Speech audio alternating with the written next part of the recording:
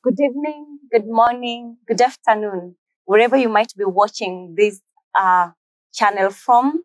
We thank God that you've been watching through, and I trust that you've been blessed by the sermons and even the devotions that have been shared through this Donafric channel. I want to thank God for enabling us once again to meet here and even to share words of comfort unto thy brethren. My name is Ruth Ogando, and today we're going to share about the prayer of Jabez. And the prayer of Jabez is recorded in the book, in the Bible, in the book 1 Chronicles, chapter 4, verses 9 and 10. And I'm going to read. And Jabez was more honorable than his brethren. And his mother called his name Jabez, saying, because I bear him with sorrow. Verse 10, and Jabez called on the God of Israel, saying, oh, that thou wouldest bless me indeed, and enlarge my coast, and that thine hand might be with me, and thou would keep me from evil, and that it may not grieve me. And God granted him that which he had requested.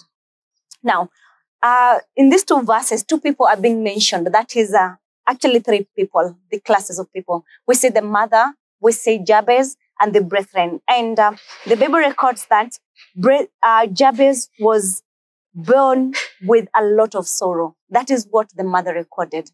And because of that, he gave him the name Jabez, which meant that he was born out of pain and sorrow. And ideally, he had so many challenges in his life.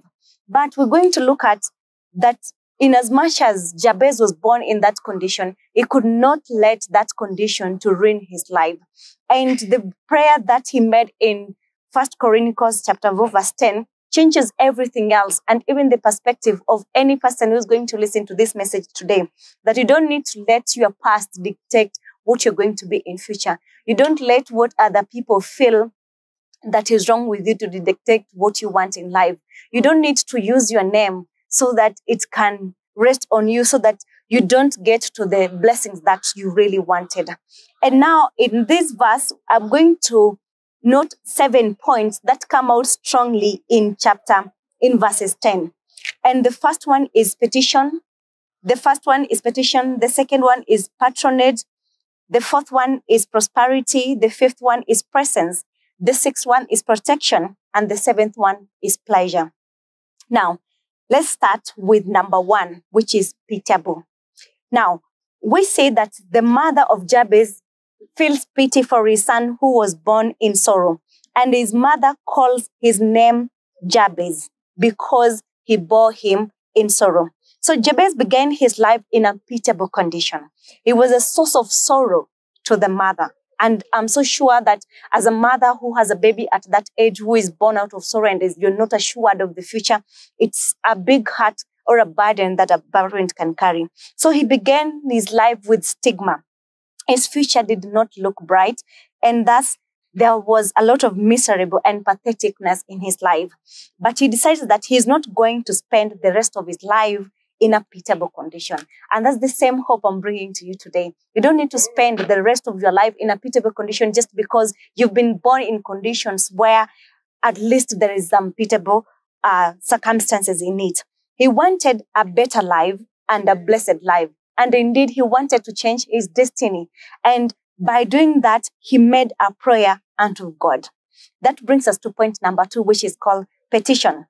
And so it says, and Jabez called on the God of Israel, saying, so that is point number 2. He petitioned God. So Jabez called on the name of God to change his destiny.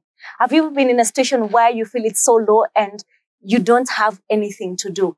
Which option did you take? Which choice did you make? Did you ask God to any way be able to lift you up out of that condition?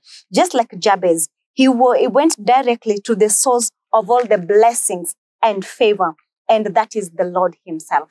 He knew that it was only God who was going to change his condition. And it's good news unto us all as we're going to watch this clip. Are you having the trust and faith in God, because he's the only one who is going to change your condition? He knew that God could completely transform his life. He did not seek for promotion or favor from men. He did not look for friends or relatives or any other influential person to seek for permission or to have favor from them. Instead, he looked up to the God himself.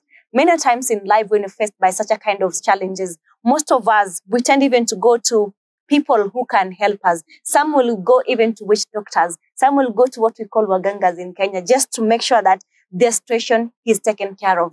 But just like Jabez, I want to encourage each and every person who's going to listen to this message. May we run to God so that he can give us the only true assurance that is going to take us out of the bondage in which we are and to everlasting life.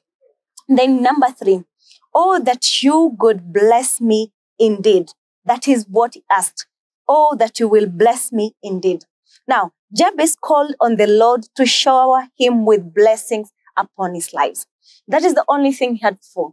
God, please remember me and please kindly bless me in everything that I am going to do. He wanted God to remove every curse from his life.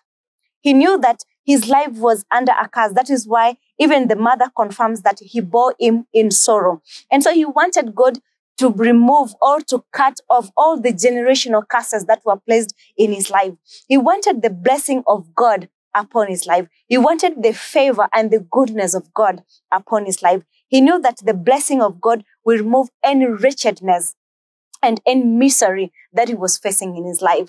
And the blessing of God would enrich every area of his life. He knew that his spiritual life was going to be strong. He knew that his physical life will be strong. He knew his material, socioeconomic status life will be strong if only he depended on his God. And that is why he says that, God, oh, that you may bless me.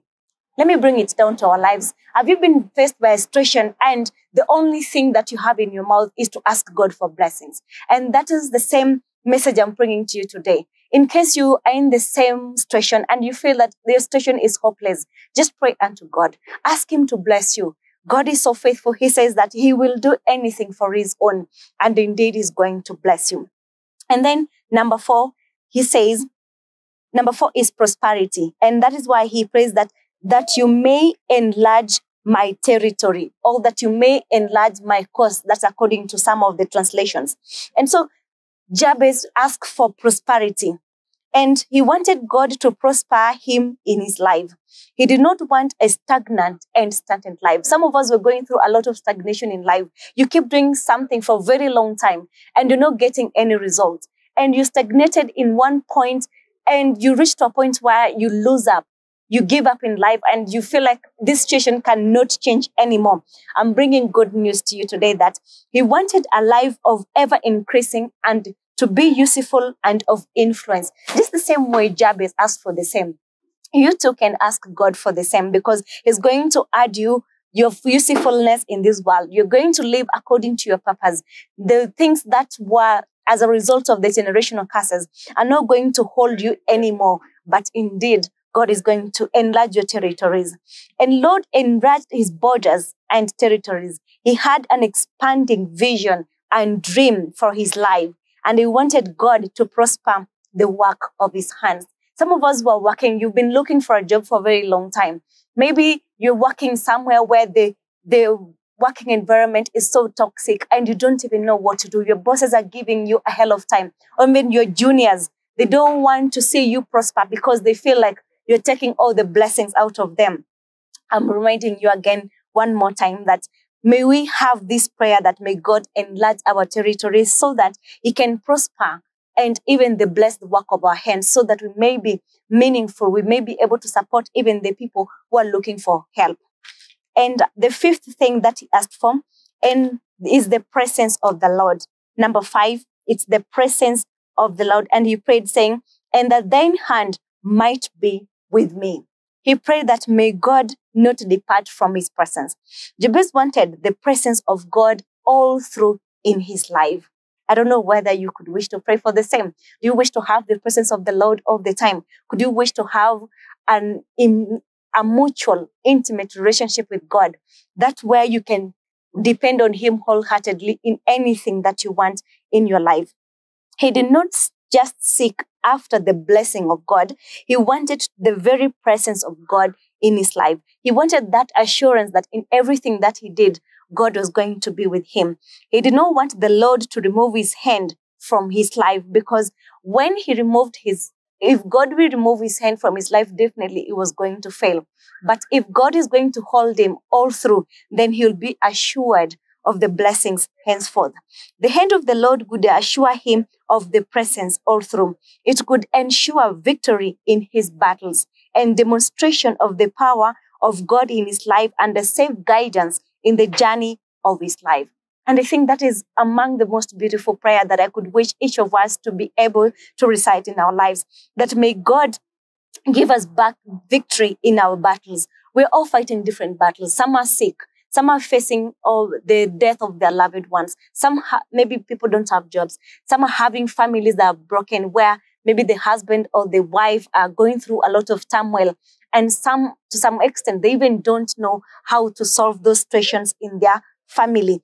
And just like Jabez, we are praying, God, please, may you be able to ensure that our victories are won. And we can be assured of our victories to be won if we only have our relationship with God, if we only invite God that he may hold our hand, that he may not remove it from our lives. It was an unbeatable partnership when his life was always held in God's hand. And I want to plead with you that may we have this prayer in our life so that we may prosper in everything that we do. And then the sixth thing that Jabez prayed for, number 6, is protection. And he says, and thou that you will keep me from evil. And thou you will keep me from evil. What a prayer. That may God protect us from evil. Ephesians 6 chapter 11 says that we wrestle not against flesh and blood, but against the principalities of this world, against the wild winds of this world, against the enemy who is Satan himself.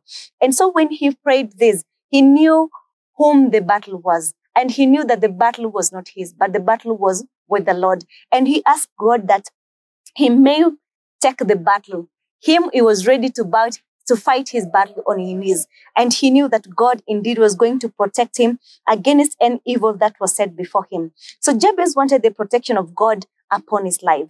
He realized that he lived in an evil world with so many evil forces that could harm him and destroy him. Just like the experience what we're going through. We know that we're in a world where there's a lot of evil and anything can happen to harm us. And he continues by saying he knew that only reliable protection for his life, divine protection of God. Indeed, the only way we can be assured of the protection against any evil is by trusting in God, is by having faith in God, is by knowing that indeed everything that we do will come to accomplishment if we know that God is holding our hands. He sought a supernatural covering over his life. He wanted a preventive defense that will keep him away from evil and to bring him closer to God. He desired that divine protection from God. And I want to appeal to all the listeners or people who are going to watch this message. Kindly let us have our protection in God. Let us have and believe that our God is going to protect us from all the evil so that we can be able to work for him. And indeed, he is faithful because he says he's going to do it all unto his children. And lastly, he asked for the last thing, and that is pleasure, number 7. Number 7 is pleasure, and that is when he says that it may not grieve me. Or maybe, and God grant, and he says that it may not grieve me. So Jabez desired that his life should not be marred with needless grief and pain and agony. And we know that right now, many people are facing all this challenge. I think since last year when COVID came in, so many families have broken up just because of the situation that we're going in. There's a lot of financial constraints and many families are not able to keep together because they're not able to sustain themselves. Their children are out of school because of school fees. They cannot support to give their family a decent life. People are sick left, right, and center, and they're looking for every way to get even money to pay for them as hospital bills. And many of them have succumbed. And so there's pain and agony and grief everywhere. And just like Jabez, he prayed that God, may you help me to be marred from all these needless pain, grief, and agony that I may face in my life. And as a result of his name, He wanted a life full of joy and happiness. And I think that is what everybody is praying for, that we may live joyfully and happily. He knew that only God can grant such a blessing on his life. For the scripture says, at his right hand are pleasures forevermore. He wanted God to grant such a blessing in his life. He did not want to live a wounded and broken life anymore because of what his name was suggesting.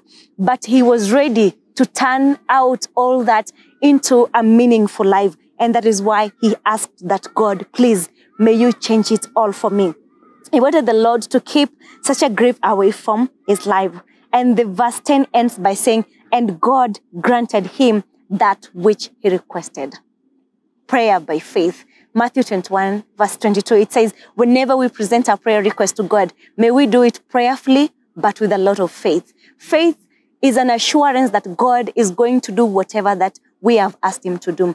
There is a lot of evidence that God has done it in the past and still is going to do it in the future, and he's still doing it in the present time. And I want to encourage someone who is going through all this, someone who is broken up, someone whose marriage is down, someone who is having family issues, someone who is unemployed, someone who is having someone who is sick at the hospital and they don't know what to do next, someone who has lost their loved one. Just know that it is not yet over, because God is going to come through for you. And as he finished by saying, and God granted him the request. And indeed, I pray that may God grant you the request that you are pursuing, and may he be able to bless you much beyond that you can imagine. May he enlarge all the territories and the coast that you're working upon. And may he protect you from all evil. And may he give you all that you desire in his life. And thank you so much for listening. And that is our devotion for today. God bless you all. And we will meet next time. God bless you.